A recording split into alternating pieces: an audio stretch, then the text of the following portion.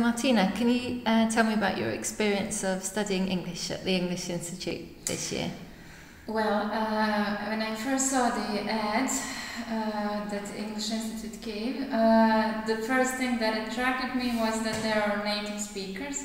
So I was thrilled about that, but at the same time a little bit afraid because I didn't know on which level I am. So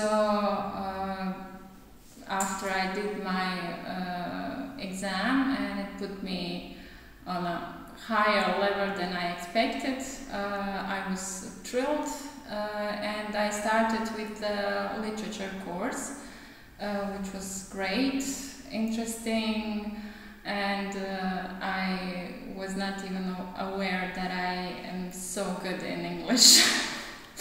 My teacher was excellent and always encouraging, so it was very good, and after a few months I started with the first certificate. That was a little bit different. It included grammar, but the group was great.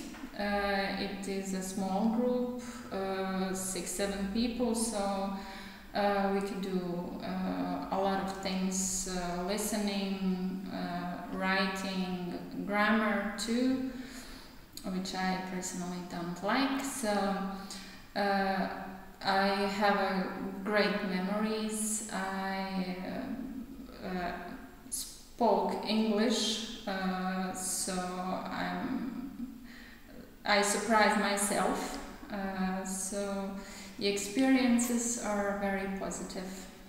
Great. And at the end of the year you decided to take the Cambridge qualification, the B2 level first certificate in English. Yes. Can you tell me about that? What was the experience of taking that exam like? Well, I always wanted some kind of degree in English because I love English very much, and the exam was actually quite okay, I would say. It was not very hard. I was a little bit nervous, but you get enough time to do the exercise. Maybe I would say the writing part is the time is you have to prepare yourself and organize very good. The examiners were very friendly and helpful, and it was not as hard as I thought that it would be. So I'm pleasantly surprised.